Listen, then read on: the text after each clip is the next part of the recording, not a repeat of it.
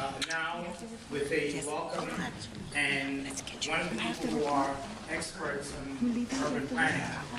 We are privileged to have here with us today the acting chair of the Department of Urban Affairs and Planning for Hunter College at the City University of New York, Professor.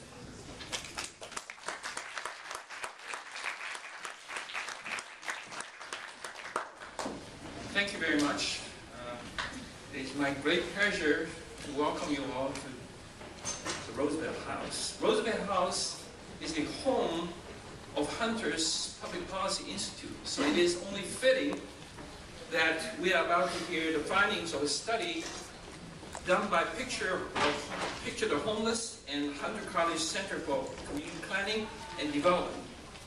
This study represents the finest tradition of activist scholarship, where academics partner with community groups to produce useful and actionable results. As an academic, I'm quite familiar with this pattern. In normal research, the academics tend to have a say on what topics to research, what kind of questions to ask. Then they go to the community group for data.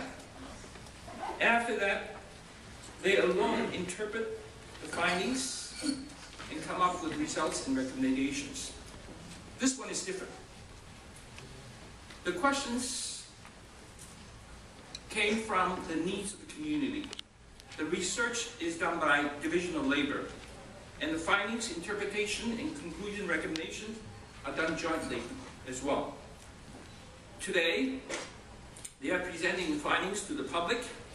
In addition, they're using the opportunity to have representatives from the community to comment and respond to the findings.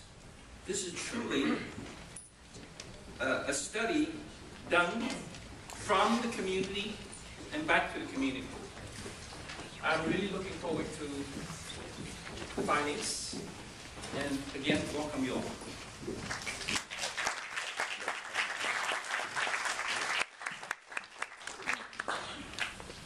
Professor Kwong was more than humble.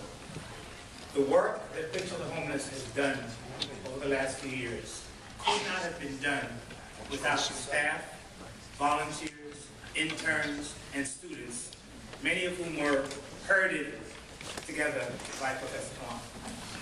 So that the results you see here today is not just the results of Picture the Homeless.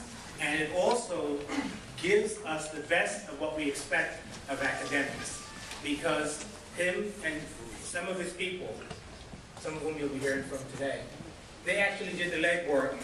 They put together long hours in good weather and bad. They fought with some of the glitches in the computer system that we inevitably encountered.